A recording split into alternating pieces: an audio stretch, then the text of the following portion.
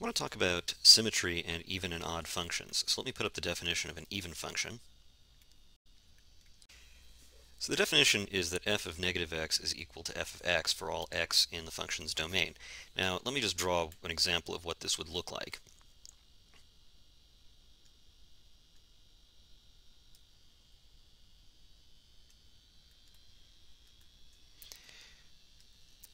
The point is that this function is reflected across the y-axis, so it's just a mirror image of itself from one side of the y-axis to the other. And what the algebraic definition means is that if I were to pick, let's say, a point here, a, and take its equal and opposite point, negative a, what we can see is that we get the exact same y value regardless of which one we plug it in. So this says that f of a is actually, just write that a little neater, is equal to f of negative a.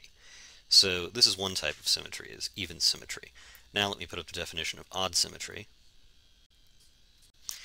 So the definition of odd symmetry is that for any value x in the domain of the function, f of negative x is equal to negative f of x. And what this looks like, let me show you what this looks like.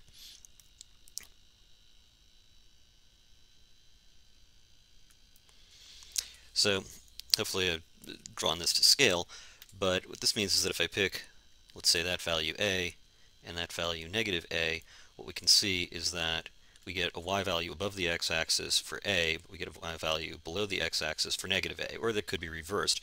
The point is that we're getting equal and opposite values of y when we plug in equal and opposite values of x. So this is f of a, and this down here is f of negative a. Write this a little neater. But this down here, this f of negative a is equal to negative f of a. So you can see there, one is above the x-axis and the other one is an equal amount below the x-axis.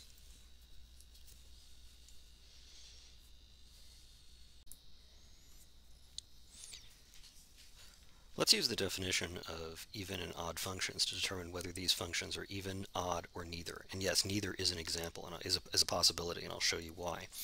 So in order to find whether a function is even or odd or neither, we simply evaluate f of, use a different color here, we simply evaluate f of negative x and see whether we get back either f of x or negative f of x.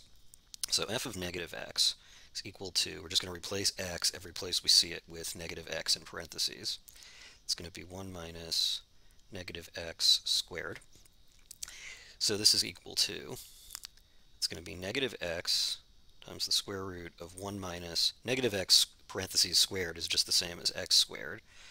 So as we can see, if we look at the original definition of the function, we see the exact same definition with a negative sign in front of it. So this function is simply equal to negative f of x. We compare those two and we see that this is in fact an odd function.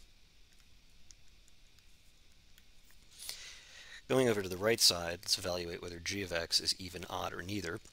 Once again, we simply evaluate g of negative x and see what we get. So this is going to be negative x to the fifth over negative x to the third plus negative x.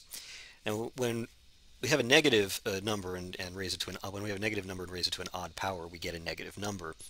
So this is just going to be equal to negative x to the fifth over negative x to the third plus negative x. Simplify that a bit and get negative x to the fifth over negative x cubed minus x, which is negative x to the fifth over negative x cubed plus x. And we have now two negatives that just cancel each other out, and that becomes x to the fifth over x cubed plus x, which we can see is the original function. So that's just equal to g of x. Comparing those, we see that this function is in fact even. Let's try one more.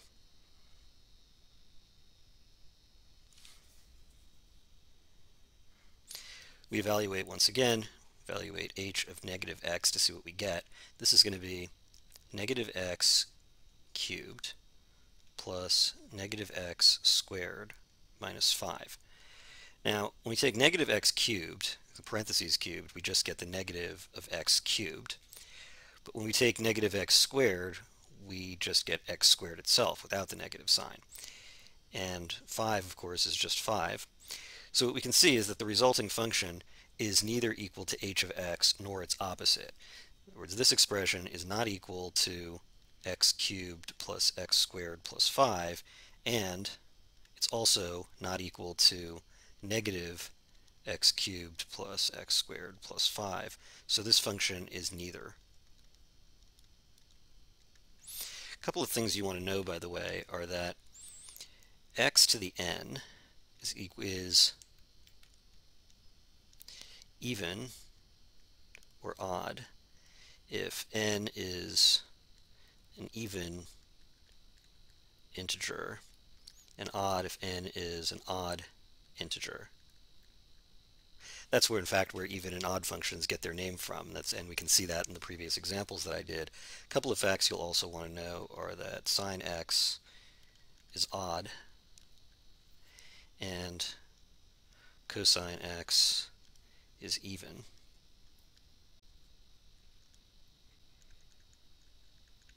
That fact appears when you just from drawing the graphs of sine and cosine.